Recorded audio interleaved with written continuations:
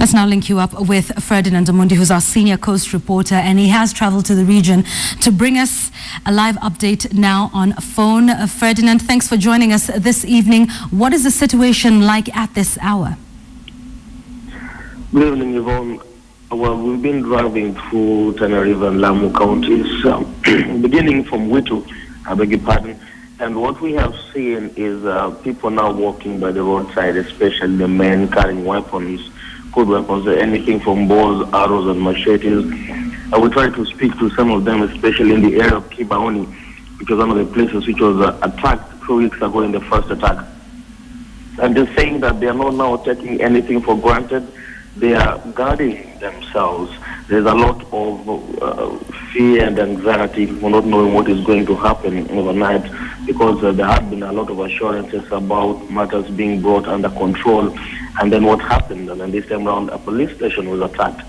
I was at Gamba police station itself, where some of the inmates, there are some of those who survived, and they were telling me that they also needed to be transferred from that place because a policeman was killed, and five of the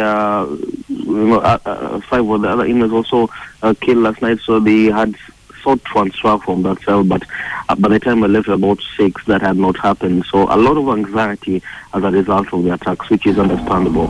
All right, Ferdinand, anxiety, as you mentioned, and some of them now taking security into their own matters.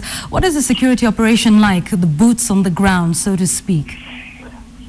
Up to about 5 p.m., there were detectives around Gamba police station trying to find the answers. They questioned the driver of the lorry which was commandeered. If you're not aware, there was a lorry, the 3 ton boys who were killed.